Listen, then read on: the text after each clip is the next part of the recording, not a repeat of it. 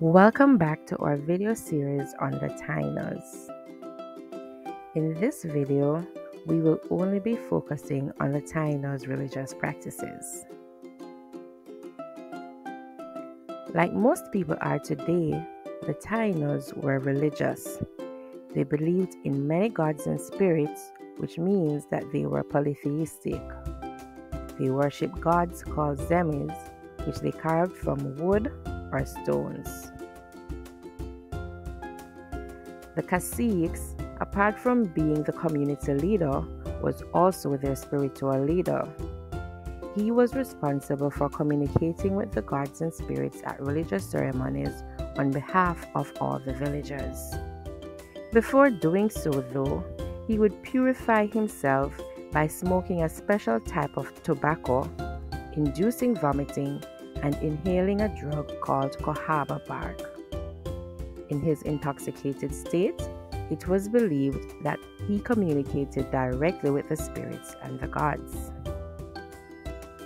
The Tainos believed that when they died, their souls would go to Kayaba, which they called heaven. They believed that in Kayaba, their souls would have eternal peace and rest, as it was thought that Kayaba had no drought, no hurricane or sickness, but instead was filled with feasting and dancing. As such, they worshipped their ancestors or spirits, which were called Upias or Opies. The Tainos worshipped many gods.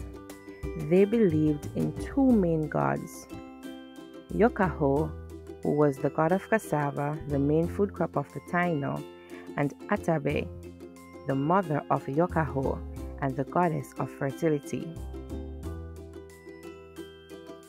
Atabe was seen as the creator deity and was the most important god for the Taino people. She was the goddess of the moon, fertility, and fresh water. She was viewed as the mother of gods.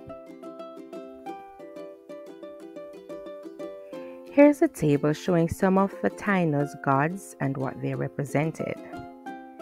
As you can see, they had many other deities, such as Guabansex, the goddess of hurricanes or winds, and Maketori Guayaba, the god of the dead. Huatwava was the god of thunder and lightning. The zemis of the Tainos took many forms and were made from many materials and were found in a variety of settings. The Tainos felt they needed to be on good terms with their gods since they governed the world and the elements, as they thought.